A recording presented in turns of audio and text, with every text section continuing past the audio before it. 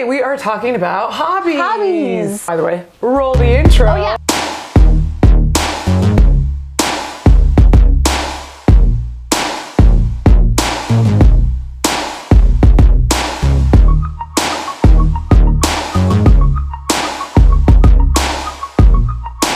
I thought about that this morning, doing like a hair tutorial of just like the different braids. Like the Oh my gosh, yeah, because you know how to braid.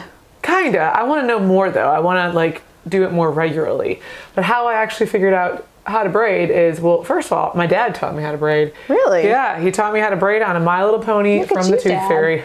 Like I practiced on my own. Like I would just sit there when I was watching TV and just braid my hair, just Really? over and over. See, that's what I needed to do because to this day, I cannot braid my own hair other than like a side braid. Like I can do that. I'm thinking there's a lot of people like that. Reversed French braid. Yeah. I like those, and I want to practice that more. That's very in right now. You know what I want to? That's my perspective. Maybe You know what I want to learn how to do is like okay, so you like flip your hair upside down and you braid it going this way, and then you do like a messy bun on top, so you have a braid like in the back of your head. Oh, I think that's so cool. Like a prom kind of do. Oh, maybe, yeah. But it just looked really cool. I could totally try that. Reagan actually made a comment to me not too long ago. You had the two braids, you had braided your hair, and she was like saying how cute it was, and like, why don't you do that, Mom? And I'm like, I don't have those skills. Thank you. That's nice of you, Reagan. Braids are really in. They're very trending, and I think that we should be doing something with that. I would love to be able to do like you could totally do that. I don't know how to do it. My hands don't function. I'm like, Your hands function that way. well, You can pull off a flipping wreath. Like I think you can braid some hair. that's different. Just saying. Hobbies. Do you have hobbies? Hobbies can come in all shapes and forms and They really colors can. and types. Yeah. When Brittany had brought up to me about doing a segment on hobbies, I was just like a little sheepish because I feel as though I don't have a lot of time right now for hobbies. But see, and I have lots of hobbies. I don't get to do them as much as I would like to, but I have lots of hobbies. I like hobbies. well, let's hear about your hobbies. Okay, so one hobby, I like to crochet. But I don't actually like to make anything. I'm not interested in crocheting anything. I just love the act of crocheting. Like I find it very relaxing. So a lot of times at night, like I'll just have the TV on something just mindless, and I'll just sit there and crochet, and it's just so relaxing. No way. Yeah, so I have a couple of... And you won't even make anything? No, I mean, I have made things before, but I'm like... that requires counting and like paying attention to what you're doing. Yes. And I don't want to do that. I just want to like relax with it. I have multiple little, like when the girls were little and they had their dolls, I would crochet them blankets for the dolls. Oh, that's a good idea. A giant blanket that I made, just again, like random color. I don't even care what it looks like. It's the most random colors, random stitches. Okay. But yeah, I mean, it's a big old blanket that I just sit and do.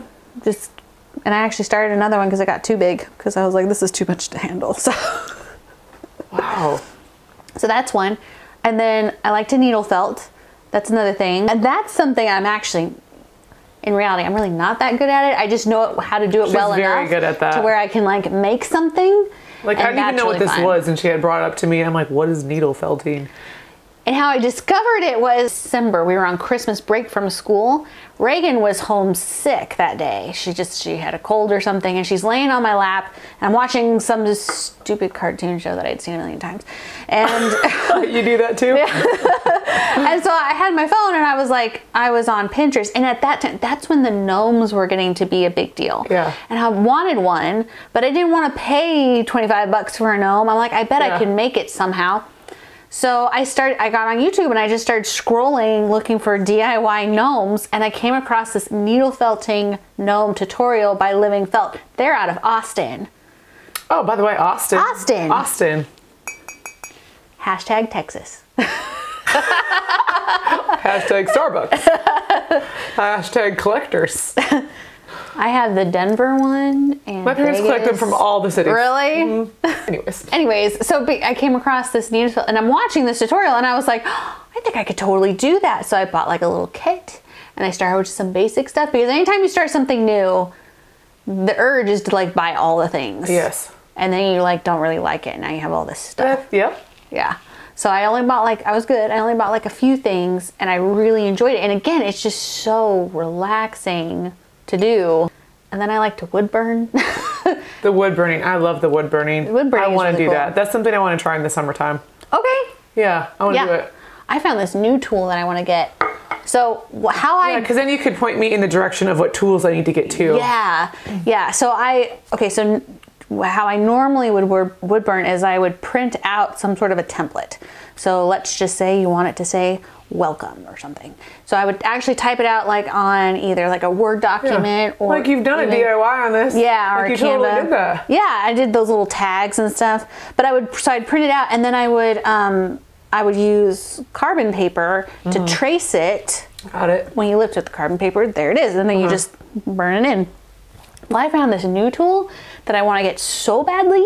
They do not have it at Hobby Lobby, so I got to go find it somewhere else. But it's actually it's an attachment that you put onto your wood burning tool that can heat on a design, so you're not tracing it. Honestly, the tracing is really tedious. So this is like you just sit there and you heat it, transfer it on that way. Jeez, you've got a lot of cool hobbies.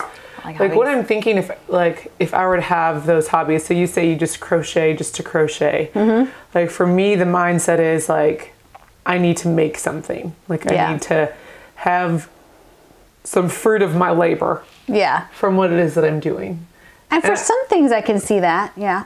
But there's ways that I'm envious that you can just not care. Just not care. Like, and just check out. Like, I feel like I'm drowning. I'm always drowning. I'm just trying to get on top of the water. And so even to think about a hobby, I have lots of things I'm interested in. Yeah. And as an art teacher, like I would imagine there's a lot of things you're good at. The leather, okay? The leather. I don't like to do expensive things, as you all know. And so I got this leather super cheap. They actually had quite a bit of leftover scraps at Hobby Lobby. I got some on Amazon. A friend gave me some, but then I'm just like, okay, I was really into leather bracelets. So I was making leather bracelets, or I sold earrings for a while, leather earrings. But that was fun, but I'm always just like looking at ways that I can make money. And I could like, make money.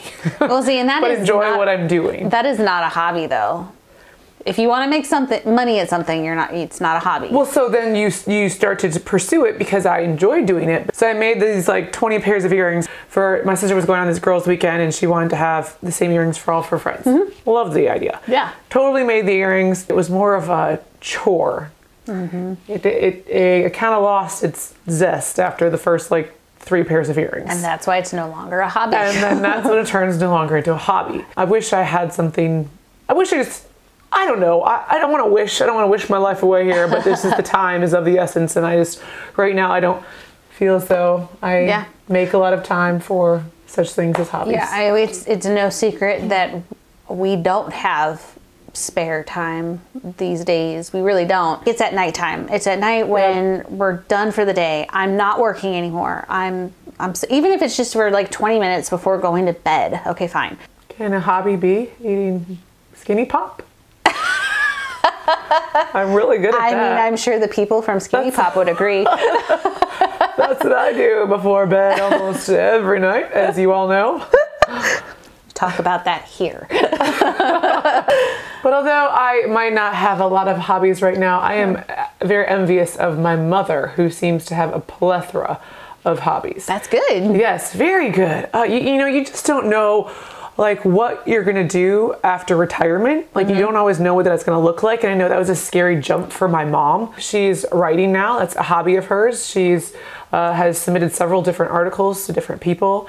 She is really into doing just like small little gestures for people. Like she loves making cards, like making cards and personalizing her own cards. So this is Derek's 45th birthday card that they made, okay? And in the inside then, like she goes out of her way, like to say something special, to put like personalized pictures, and like even like look at the back. Like, so this is, I think, definitely a hobby of hers to like just make people feel special. Yeah. But also another hobby of hers, again, living vicariously through my mother. So over the summer, we spent a lot of our time in Michigan, and she's really into flowers, and she knows like lots of things about flowers. Now I don't have any You'd think my mom would teach me some things through this, but no. Oh, the cherry orchard. Cherry orchard. Oh, hey, we just talked about cherry orchard. We just talked about that. But she talks about just like all the different flowers that we saw while we were there. And she took pictures of all of them and then put like then the different type of flower that was. So it's just super cute little books. And then she like did this for the whole entire family. Like, I mean, I'm talking about my aunts, my uncles, my cousins, all of the above. But she made a calendar. How time consuming is this? But again, she just likes doing special things for the people that she loves. But dude, your mom is my people because I've done this too. Like, I love these. Like she did this for like all the Christmas gifts. Yeah. So like she thought that much ahead then to personalize. And she even put in like the birthdays. The dates. Yep. And so for a person like me, this is very helpful. Super helpful. Very helpful, the dates. But like. And they're all themed. All themed with the different families. Yeah. And so I just thought that was a fabulous hobby. So Shutterfly. I think Shutterfly is definitely one of her friends or one of her hobbies. So big shout out to Shutterfly. Shutterfly's her friend. I should just let her like log into my Shutterfly account and be like, go to town, Deb. I was super into Shutterfly for when like the kids were babies because you know you take a gazillion pictures. Those of your baby kids. books. Yes, I have so many baby books. Yes, just like that. But this is like anymore. I feel like scrapbooking's kind of out. Like that used to be one of my hobbies. Yeah. See, okay, so that's a hobby I tried and couldn't get into. I tried to scrapbook and it was so sad. And I was just like, no, this is not for me. But I loved doing photo books on Shutterfly. Like that I could get into and I could spend hours working on that stuff. That was really fun. But I think it's so good though to have these books because anymore, like who prints off photos, you know, like.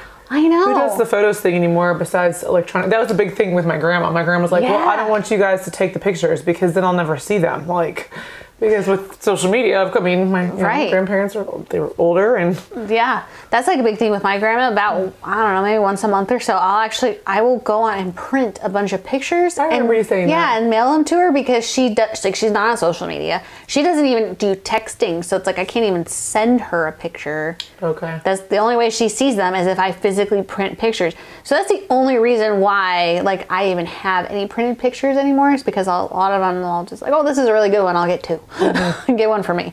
But yeah, otherwise we never do pictures, which is sad. I like pictures. I like having physical pictures. But if you can take time, that's the thing, I don't have time to make a book.